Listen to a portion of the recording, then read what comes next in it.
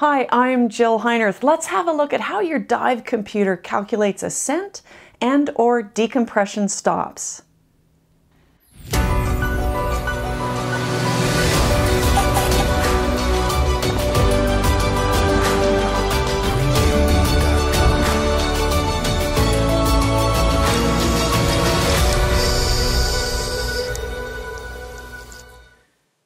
I'm Jill Heinerth, tech diver, instructor, and underwater explorer. I'm trying to clear up some misconceptions about basic dive physics and physiology. This is the second installment in a three-part series that will inform you about how your computer works and how you can plan safe dives. For me, diving computers offer the technological support for dives that push the bounds of human potential. But you need to understand how they work too. Let's review a bit.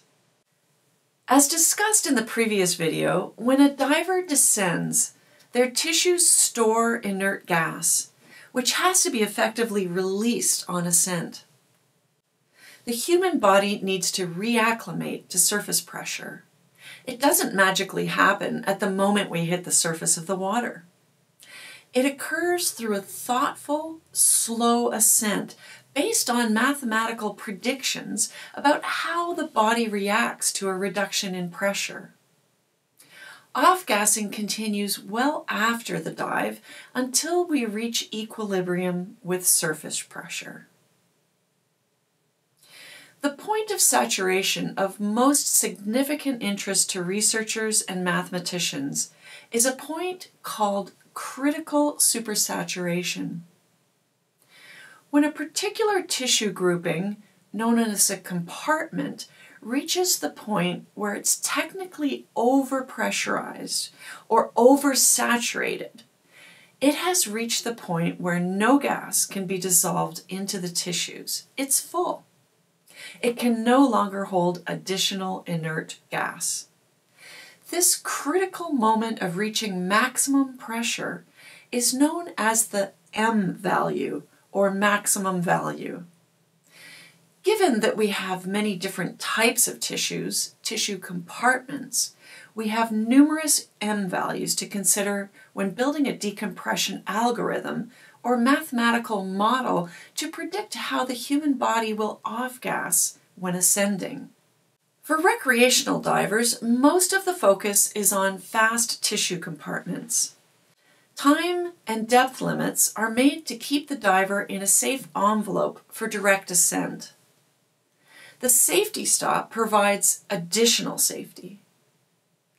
Tech divers that stay down longer and go deeper load fast and slower tissues. And that's where things get more complicated for the mathematician. Today, most recreational and technical divers use computers to calculate multi-level profiles.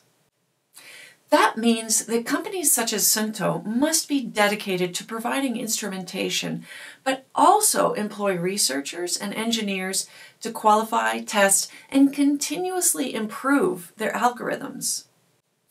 As diving practices change over time, their work reflects new trends and activities, including mixed gases, rebreathers, surface intervals, longer dive times, and more extreme environmental factors. Technical divers such as myself make long and deep dives into challenging environments. However, we also make short recreational dives and lots of excursions that straddle what we define as rec and tech. As more real diving data is collected, researchers can look at real profiles and continue to improve logical models reflective of the type of diving that we do. People assume that all algorithms work the same or are equal, but that's not really true. There's no governing body that regulates computers and the algorithms that manufacturers use. Scuba regulators and other equipment are subjected to testing standards, but computers and the mathematical models that are at their heart are not governed in any way. I've been diving Suunto computers for, over 20 years. And part of the reason for that is because I've seen their rigorous testing regimens.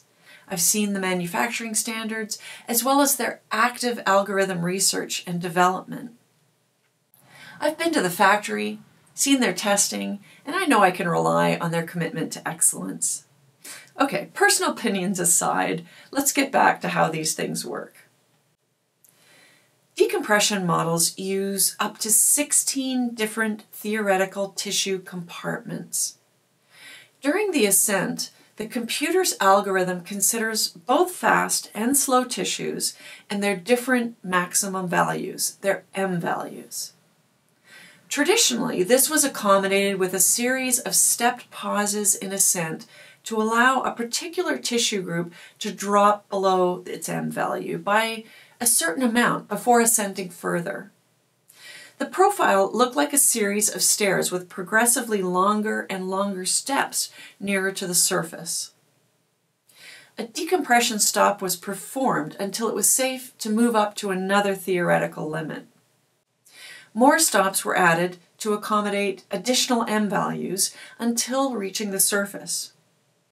The deeper stops tended to be shorter than shallower stops that allowed for tissues to release their inert gas loads, the slower tissues.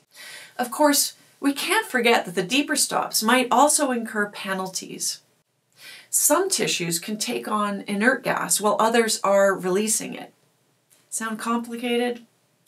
Well, it turns out that the step profile might also not be the best way to ease inert gas out of the human body. Rather than steps, it seems more prudent to ease off the accelerator rather than slam on the brakes. A slow, continuous ascent from depth, so technical and deep divers have a shorter total decompression time, might actually be better for the body too. Staying in the zone of a deco window rather than hanging motionless, staged in stepped advances, also makes intuitive sense. And how about multiple dives in one day or repetitious ascents during training dives? Those need to be factored into the math as well. What's even more complicated is that the presence of bubbles or microbubbles does not always mean an increased risk for the bends. We know that microbubbles in the capillaries around the lungs alveoli can obstruct the blood flow and delay off-gassing.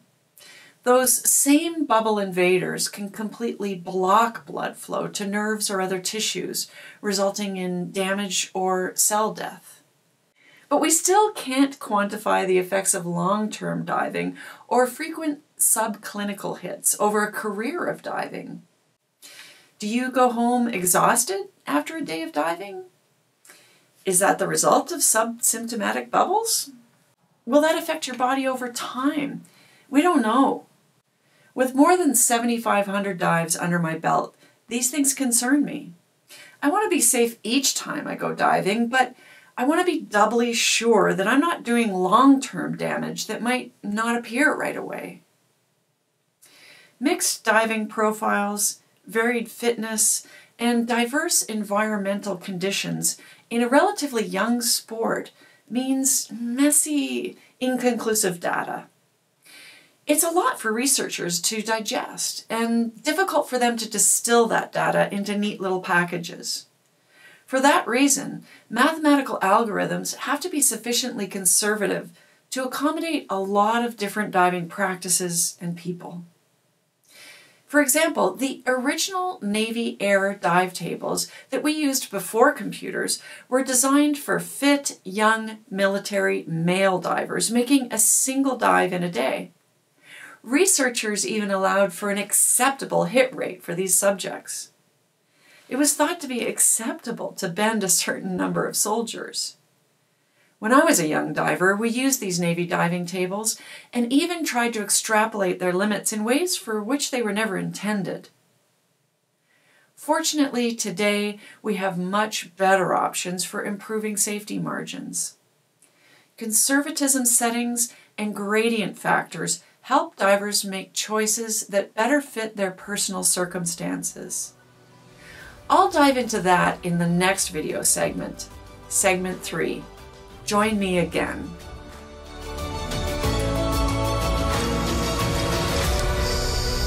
I'd like to thank Sunto for supporting this educational video series.